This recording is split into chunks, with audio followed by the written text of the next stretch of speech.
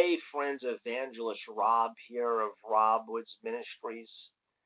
I want to implore you, it's not a time to shrink back from your mission. Hallelujah. You cannot draw back, shrink back. The way you can shrink back is by getting distracted. Some people get distracted so easy. You've got to learn the art of being focused in the Lord. Hallelujah. And put aside all the distractions. If God has given you a mission, a purpose, a platform to do exploits, you've got to learn how to stay focused in the Lord and keep your ship light.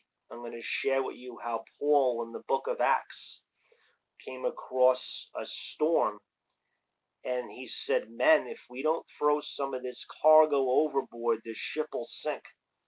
But before I continue, it'd be an honor if you'd subscribe to the channel, hit the like button. I need you to do me a favor. I'm raising up a radical cyber army on YouTube. Out of the box, I'm going to be bringing on some of the most powerful fivefold ministers. Many of my pastor friends, some of them pastor churches of 1,500 to 2,500 people in New York, all across the nation. I'm going to be bringing them on live soon, simultaneously, to train, teach, impart, and disciple you in the things of the Lord the right way. One of the men is one of the men that discipled me. He was my pastor for 10 years. Dude's powerful, off the chain. Birthed a church of over 1,000 people here in New York after 2 years, 30-something years ago. He resides in Florida, so I am live every Monday, 9 p.m. But friends, there's an art of being focused. As I told you before, Paul came across a bad storm called Euroclydon. The ship's sinking. The men are freaking out. They're saying, Paul, we're going to throw you overboard. He's probably saying, I want to throw you overboard. You've got to learn to lighten the ship when the storm comes so you can stay light and it doesn't take up too much water. There may be some people along the way that may have to go. And I'm not being rude, crude, or harsh, but they're a distraction to you. They're taking you out of your focus and your mission.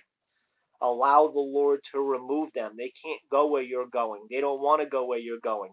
They can't withstand the warfare.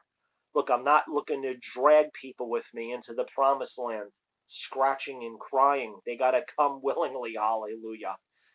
But let me read this to you. It's so powerful. Isaiah chapter 50 and verse 7. This is prophetically speaking about before Jesus went to the cross. He needed to put aside all distractions. Anyone that was going to try and divert him and thwart him or stop him. Peter tried to stop him. Peter's saying, you're joking me, right? I quit my business fishing because of you, and now you're telling me you're leaving. And this is not good, so I'm going to hold on to you. And Jesus says, don't do it. He said, get thee behind me, Satan.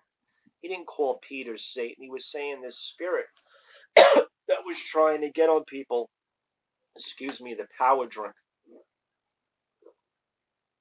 I don't even want to tell you what's in that, but it keeps you strong, hallelujah, and fit. But that's the concoction that champions are made. I'm kidding you. Hallelujah. But Jesus said, look, you're trying to divert me from my mission going to the cross, because unless I shed my blood, the new covenant can't be established and instituted. Let me get back to this. Isaiah 51 verse 7, for the Lord God will help me. Therefore I will not be disgraced. Therefore I have set my face like flint. I want you to think about that. He said, I'm setting my face like a stone, like rock, like a horse's hoof. My face has got to be hard because I know when I'm getting into here, I'm willingly doing it. On the Garden of Gethsemane, he starts sweating drops of blood. The Bible says an angel came and strengthened him. But Jesus says, I've got a mission, not my will, but your will. Father, strengthen me. The Bible says that angel strengthened him. Therefore, I've set my face like flint, that I know that I will not be ashamed. And that's what that prayer's about in this passage. Lord, give me the strength, before I get the thorns on my head, the nails, I'm disgraced, embarrassed, made an open show, half naked, in front of the world to see. Today it would be all over YouTube, all over television. Jesus of Nazareth. They would be saying, this clown who died on a cross for no reason. He thinks he's the king. He thinks he's the savior of the world. This dude thinks he's going to save the sins and be a savior. This is no king. This is a joke.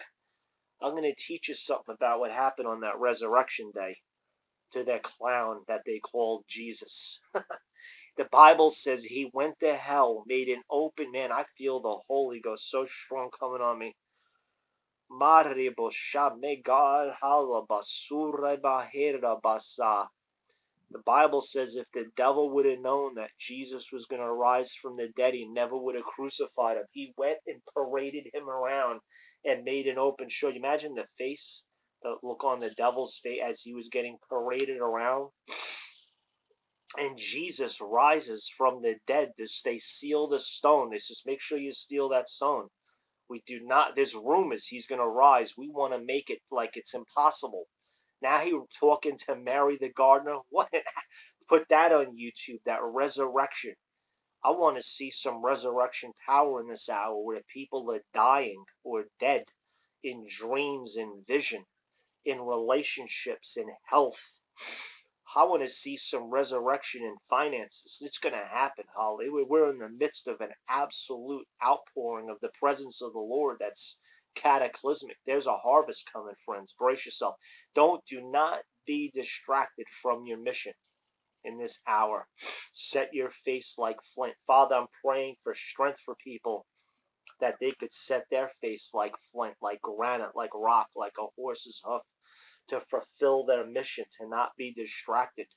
In the name of Jesus. If you made it this far, sub to the channel. I'm live every Monday, prophesying, preaching, praying. The Lord bless you guys. Amen.